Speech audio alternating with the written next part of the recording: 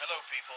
I've been asked by a lot of folks to explain what this little box was that went with the hydrogen system on the truck. Simple the electronics.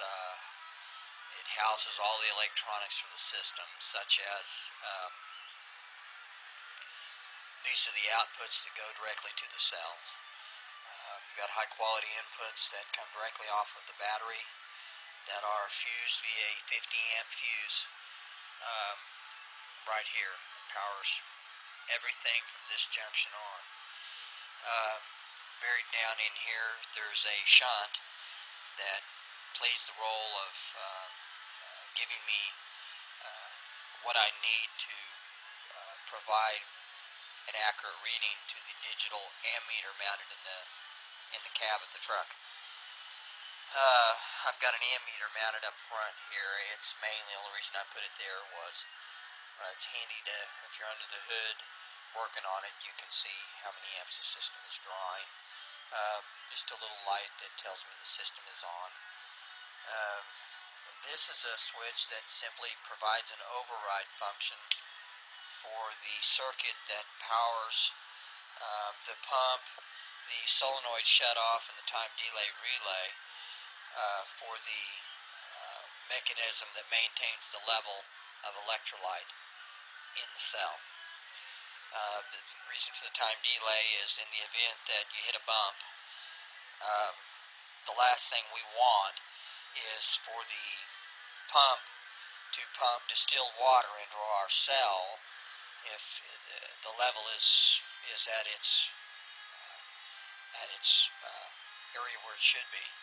A few bumps and you could be pulling water up into here, and the last thing we want is to draw water back through into a bubbler. And be sure you have a bubbler, incidentally. This is just a solenoid, old nitrous solenoid. It's a stainless steel solenoid, works really well. That ties into this, because what I found is without a mechanism to lock out your reservoir where your distilled water is to your cell will draw the water into itself just by a low pressure area, probably from the vacuum from the engine. So you want to have a way to shut that off if you're wanting to maintain the level accurately, and the time delay just prevents every bump from activating the pump. So it has to maintain activated for approximately 5 minutes before it will energize the circuit to allow the pump to come on, which energizes the solenoid and allows the cell to actually come up to level.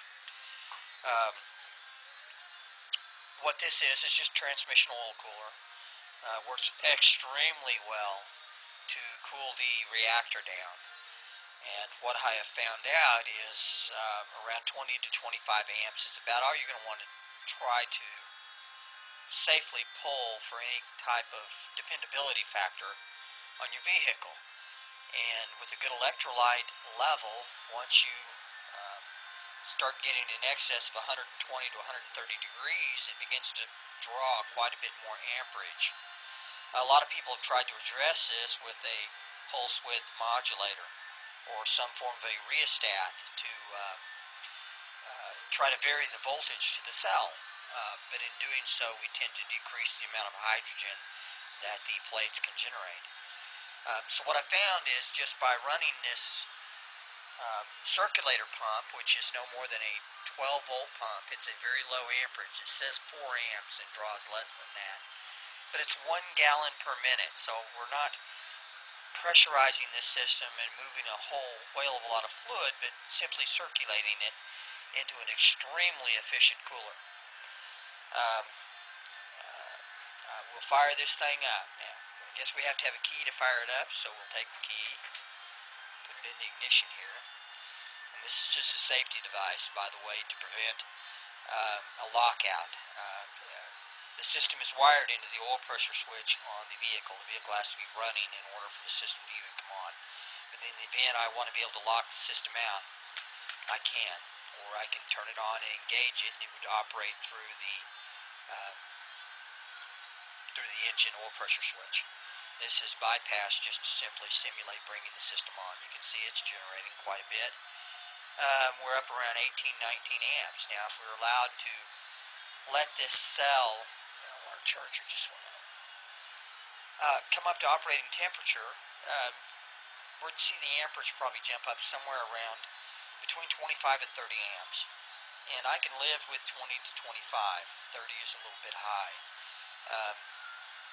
So what I'm going to incorporate is probably based on temperature to bring on the pump, and it has to run less than a minute to drop the temperature in the cell down approximately 22 degrees. Extremely efficient. We haven't been running very long. I'm really not sure how much this will do, but we'll try to simulate and give you an idea of what I mean by just removing some heat from the cell. We're drawing around 16, 17, 18 amps, somewhere in there, and we're just going to bring the pump on.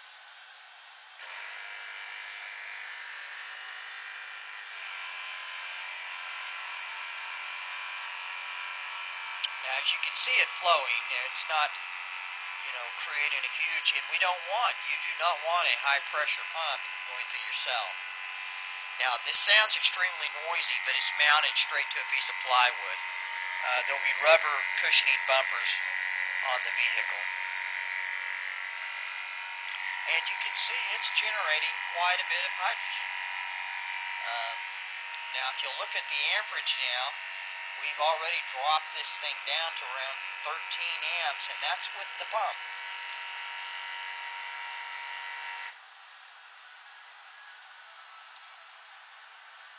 The point in case is we can regulate for maximum hydrogen output. We can regulate the temperature of the cell to maximize the amount of output that we can generate without taxing the system. Any ideas?